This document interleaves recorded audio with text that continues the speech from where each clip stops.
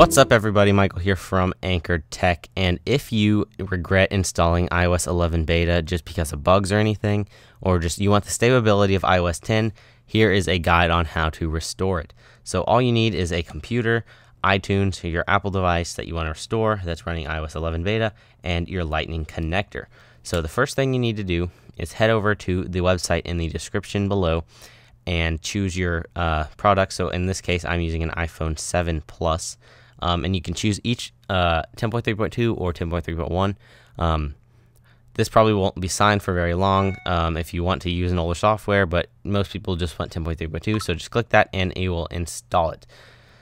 So the next thing you want to do is get rid of that and turn your iPhone all the way off.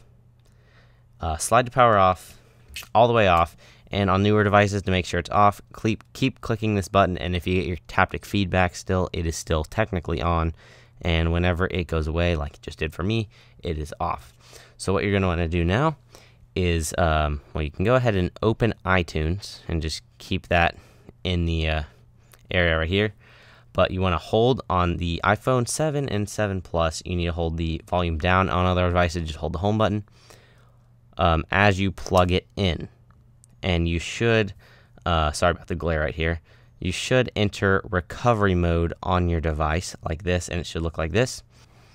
So get your recovery mode phone, plug it in, and you should get this warning. Click cancel, and it says it's currently downloading software.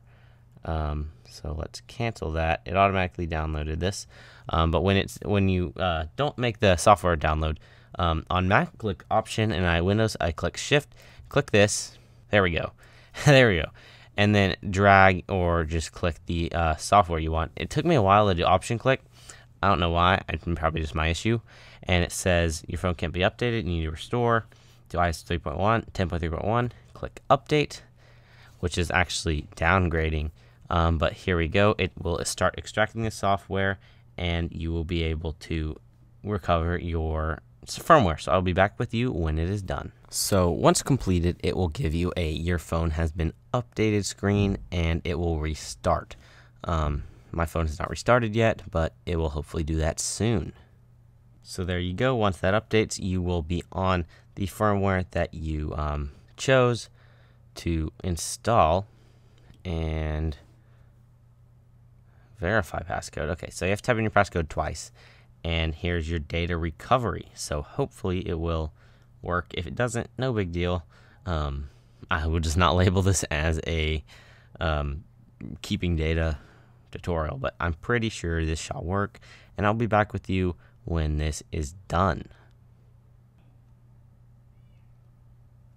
So as you can see, when it completes, it should start your iPhone somewhat normally with another boot bar.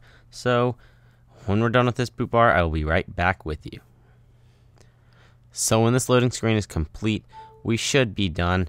The iPhone is connected to the computer, as you just heard the sound, and you'll need to type in your passcode to enable Touch ID. So let me do that. Your update was completed.